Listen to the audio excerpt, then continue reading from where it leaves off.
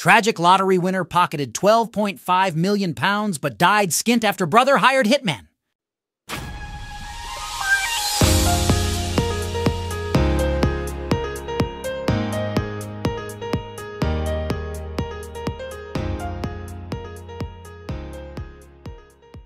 William Bud Post III won $16.2 million in the Pennsylvania State Lottery in 1988, but his life was anything but a dream as he was left bankrupt and estranged from his family. Though he initially dreamed of an easy life, one lottery-winning millionaire unfortunately found himself bankrupt and was even the target of a hired killer arranged by his own brother. William Bud Post III, age 66, won $16.2 million, £12.7 million, but found himself in the midst of divorce dramas and a fallout with his family in the years after his big win. Born in Erie, Pennsylvania, Bud had a troubled childhood. After losing his mother at just 8 years old, he was sent to an orphanage by his father. He led a simple life, taking up odd jobs, and never owned a new car or a home. However, fate turned around in 1988 when he only had $2.46 left in his bank account. There's lots of quality news coming out of the U.S. In a desperate move, he pawned off one of his remaining belongings, a ring, for $1.40.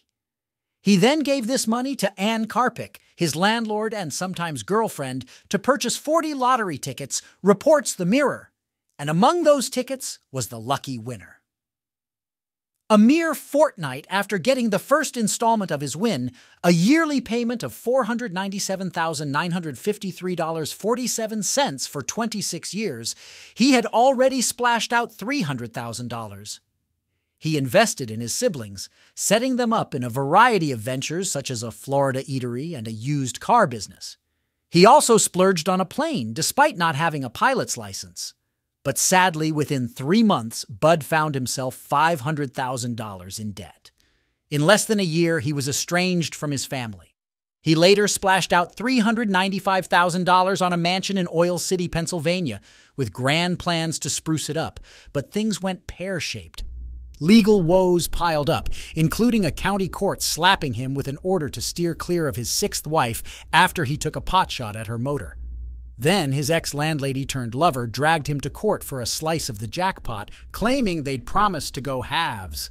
Mr. Post put up a fight, but 3 years down the line, a judge decreed he owed her 1/3 of the cash. By that point, though, he was practically skint. He couldn't stump up the cash, and in 1992, a judge slammed the brakes on his lottery money. Everybody dreams of winning money, but nobody realizes the nightmares that come out of the woodwork or the problems, he lamented in 1993. A peek inside his Oil City pad revealed a swimming pool brimming with debris, windows boarded up, and a knackered security system. He once said, "I was much happier when I was broke." By 1996, he'd had enough and tried flogging the rest of his lottery winnings and the mansion to settle his debts. He confided to The Guardian, "Once I'm no longer a lottery winner, people will leave me alone. That's all I want, just peace of mind." But he still couldn't curb his lavish spending, blowing through his savings on 2 houses, a truck, a pair of Harleys, and a sailboat. His sibling even attempted to hire a hitman to assassinate him and his 6th spouse. The attempt did not succeed, and Post's brother was arrested. After resolving his numerous legal issues, he was left with $1M, which he promptly squandered.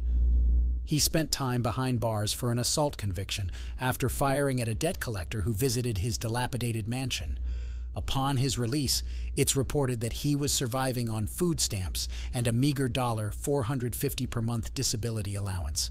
He passed away age 66 from respiratory disease on January 15, 2006.